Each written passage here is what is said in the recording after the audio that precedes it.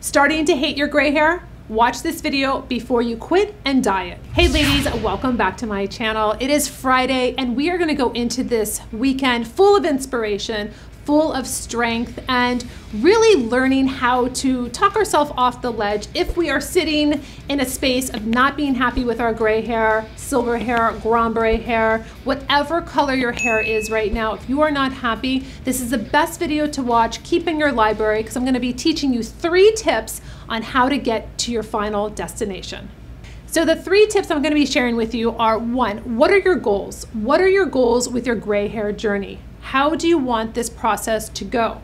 Number 2, what are your options? What things can you implement into your gray hair journey that are going to ease the discomfort, are going to get to your goals faster, and make you happier along the way?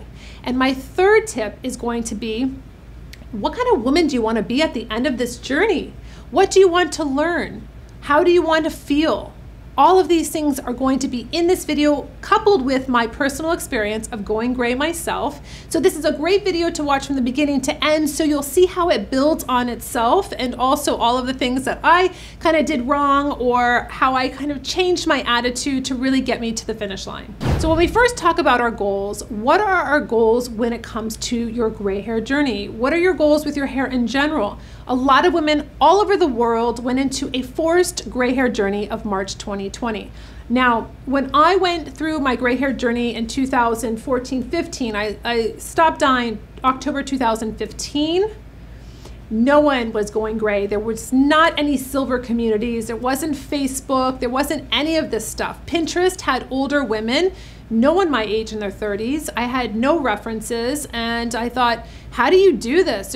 I'm a kind of person that needs to, if I read a book, or if I want to know about something, or how to build something, or how to create something, I'll research it, and I'll watch videos, I'll buy a book, I'll do whatever it is, because it empowers me. I have the knowledge, I know how to do it. And there was nothing for me to grasp onto. I was like, there's no one doing this. I'm doing this. Oh my gosh, like, what am I doing? So I wrote a book, Beauty Reinvented. I pulled it out actually from over here, having a little stash of these, which is such a fun read. It's fast. It's not a picture book like most gray hair. It's not about that. It's a raw, not sugar-coated book for you to basically say, hey, I want to do this. How do I do it? And it has a cocktail in front of each chapter too, just to kind of give you an extra inspiration. But it is not, ladies, you're either in or you're out. You're either going to do it or you're not. And it's as simple as that. This is not an easy journey. There is a lot of factors that go in. Negative self-talk. I don't like how I look. You get very down on yourself. You look in the mirror and you say awful things to yourself. You think you're old. You think you're letting yourself go. I mean, all of the society things that come on you. Get back to your focus. What are your goals? Wow, I want to be less stressed about dyeing my hair. I don't want chemicals in my hair anymore. I want to basically age the way I naturally would age. I want to see what it looks like. What are your goals when it comes to your gray hair journey? Keep focusing back to that when you keep kind of derailing yourself, like, oh, this is awful, or this looks terrible. To who? Who are you listening to? No one else is wearing your gray hair. So I don't know why people like to tell us like what they think it looks like, or what they think, because it wasn't, unless you ask somebody like, hey, what do you think? It doesn't matter. So you have to think about your goals. Why don't you set 30, 60, 90-day goals? Check in with yourself. How is your hair doing? Are you getting it cut? Are you being able to say, you know what, I want a really sassy look? Over on my Beauty Reinvented private Facebook group, I have 14,000 women. I created this group because I wanted you to be connected together. I wanted you to share your selfies and share your journeys. And the ladies are it's so wonderful. Some ladies went pixie. Some ladies just shaved their head and said, hey, I'm doing it this way. Some ladies highlighted their hair. Some ladies did, low lights and just really helped themselves through it. But there's a community of women to help you get out of your funk and say, hey, listen, snap out of it. It's hard. It's a growth period. It's not instantaneous. Now with TikTok and all of these super fast videos, everything has to be so fast. Gray hair does not grow fast overnight. I think that's such the beauty of this journey, is what you experience, how you grow as a woman. It's kind of nice to be, molded and put through things that are uncomfortable when it comes to your beauty, because guess what? You get stronger. You know exactly who you are when you go through this. And it should be something that totally changes you and makes you feel alive, makes you feel beautiful, because you're choosing the gray hair on your own terms. You want to do this, you're doing it, you are being bold, fierce, and unapologetic about the fact that you decided to go gray. So go back to your goals. Have a little book and write out your goals, 6-month goal, a year goal, and keep to it and keep focused. My second tip is know your options. So there are a lot of options now, ladies, besides the support groups that you can join, besides all the books that you can buy on Amazon to help you through it, to be inspired. Pinterest is full of so many different grombre, silver, gray hair, so you have a lot of inspiration, but you have a lot of options when it comes to doing things at home, such as root sprays or touch-up sprays or powders, or we've talked about so many different ones on my channel that are going to help you through getting to your destination. I have hats, I have Gray Attitude, I have Own Your Gray, I have, so for those days where you're like, oh gosh, I don't want anyone to see like my 4-inch roots, throw on a hat. Throw on a scarf, be fun, put on glasses, put on big glasses. There's a lot of options for you that will help you kind of get through those hard days, or when the days, I've had those so many times. That's why I created these hats where it's Own Your Gray. I would tell myself, you know what, that's what I'm doing. I'm owning my gray. If I have to have a hat that I see and I wear and I just says to the world, yes, I know I'm gray and I'm owning it. I'm owning my gray. That's what I did. I also did different things where, remember, this was 2015. There was nothing for me to use on my hair that would help with, I had this silver and then I had all the black dye. I went to Sally's and I bought this it was like a platinum spray, and I thought this will be great. Like, I'll just spray it on and it'll make it look like there's really no demarcation line. So I would spray it on and oh my gosh, it would be like a glitter. It was like, all I saw, I thought, oh my gosh, I'm highly flammable right now, because all I see is like this big cloud. It was obviously very bad for the environment, so I stopped using it, but it was like glitter that would just fall, and I'm like, but it really didn't do anything. Like, I had glitter everywhere. It's like, what did I just do? So I'm almost like embarrassed to say, like, there was nothing really that I could do to help with the demarcation. So I switched my attitude towards it, where I was like, this is kind of cool. Like, no one else has this demarcation. No one else has this like waterfall of silver and then the black. And that's when I really came into the thought process of, it's like the new me's coming and like the old me's just disappearing. The old you just kind of is leaving, and you have the new you coming in. And that's how I looked at it. I think women are just tired of being conformed and being told that you have to dye your hair until the day you die.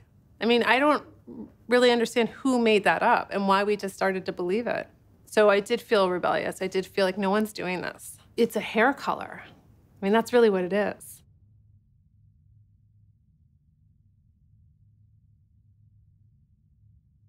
Like, all that in it, it would almost look like the dyed black hair was like dry and just dehydrated, and it didn't have a place in my life anymore.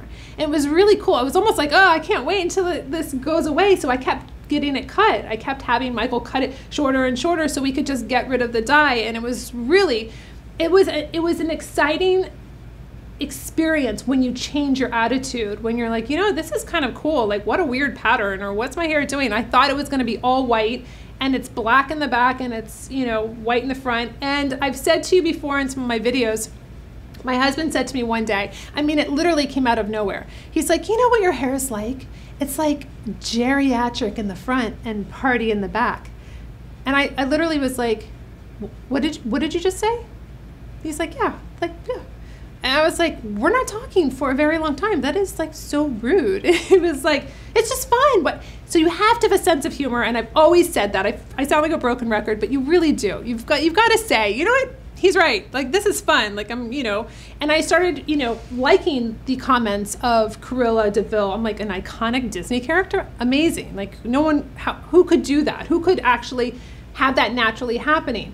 Change your options, or change your inner dialogue, and know your options when it comes to so many different products to help you through this journey. Now, we didn't talk about if you really wanted to go different and you wanted to do a wig and kind of see what different colors look like, maybe you're like, okay, I'm going gray, but maybe I want to really be blonde. So I'm going to put on a blonde wig. I actually found a picture recently in my phone when I was thinking to myself, I just want to be, you know, blonde, and I want to see what that would look like. It would kind of remind me or give me an option of how I would look gray. So know that there's so many different things that are going to really support you, and it's going to be a very exciting time because you have to switch your attitude. You have to just stop looking at it as what society says to you, that it's old and that it's dull and it's not attractive and no one wants to hire you and no one wants to date you. I gotta tell you what, I have more attention with gray hair than I ever did with black hair. I've heard that from every woman that I have come in contact with that has gone gray. We say the same thing to each other. And it is a tribe of silver women. And when I see women out, we are attracted to each other because we know the journey. We know it is a rebellious thing to do, which is so strange, to age naturally, to age and just be like, hey, this is me. I'm not doing anything. I'm not, you know. Again, ladies, please remember that it is not, you don't have to let your hair go gray. You could rock your fierceness at 85 with dyed hair. I have it all over my fierce aging. I had on women that are in 84 and still dye their hair. Who cares?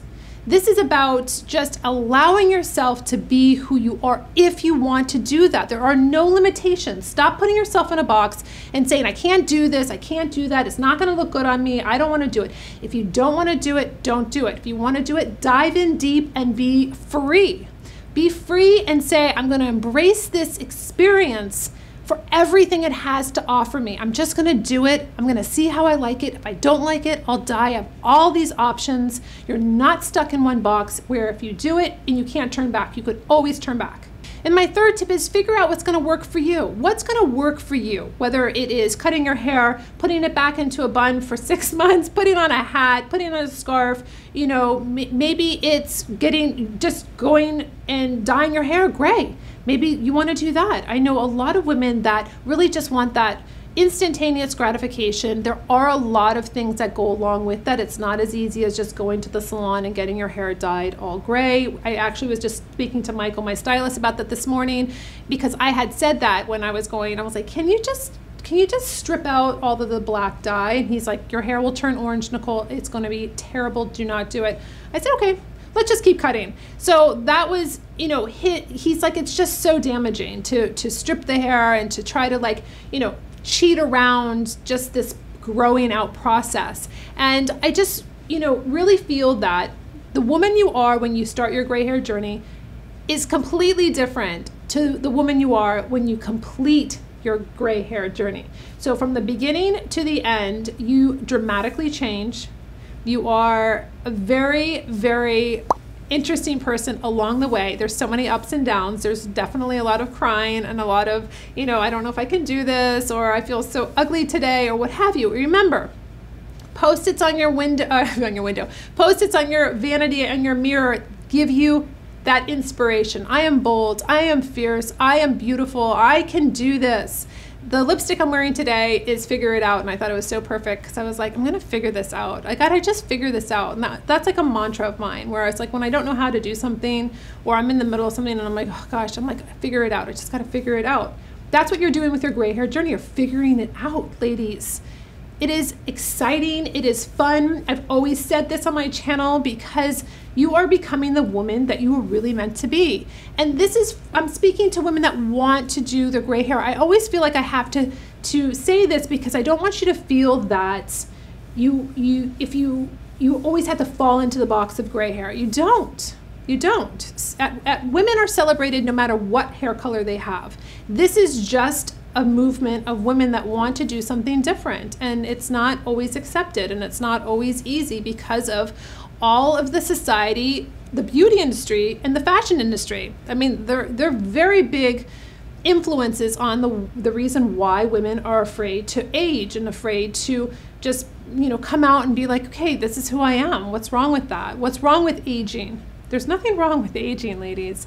It's to be celebrated. We know that. And the funny thing is that we are all aging. I don't know why everybody pretends like we're not aging. Like the fashion industry and the beauty industry want to, like, you know, make us stare at girls that are teenagers and think that we're going to look like that. It's just so odd to me. It's such a disconnect. So be inspired by other women that are making the bold move.